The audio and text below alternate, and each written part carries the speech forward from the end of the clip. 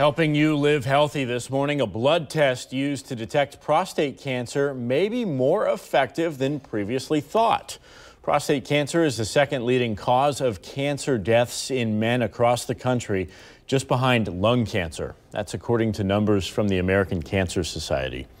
Joining us this morning to talk about the significance behind this data, Dr. Barrett McCormick, a urologic oncologist with Baptist MD Anderson Cancer Center. Good morning to you. Good morning. Thanks for having me. Absolutely. So, doctor, this data is particularly true for black men. Explain that. What does that mean? Well, one of the biggest issues with prostate cancer screening is that we know there's a risk of overdiagnosis and overtreatment in men in general. And some of the previous studies that have looked at this have led to recommendations from a national standpoint that have really discouraged prostate cancer screening. And we know this has had negative implications. The newest study that has come out has looked at about 30 years worth of data, and that has actually shown a very significant benefit that was previously unknown regarding screening for prostate cancer in all men, but of particular importance in the African American population. We know that African Americans, generally speaking, have an increased lifetime risk of developing prostate cancer and about 2 times the risk of death compared to other men. So this is very, very important when we look at that population in particular. And let's talk about screenings, because early prevention, early intervention, what types of screenings are available for prostate cancer?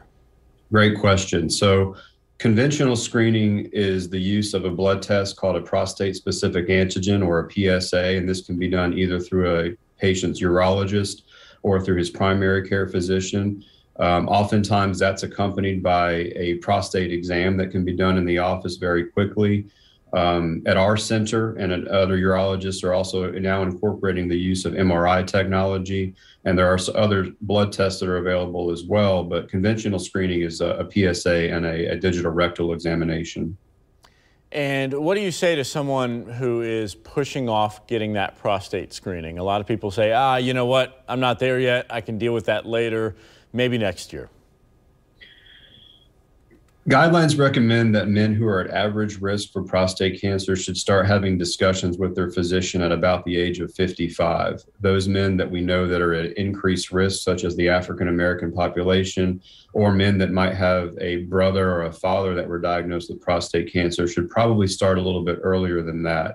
I say to all my patients that prostate cancer is very, very highly treatable, and in a lot of situations, it's very highly curable.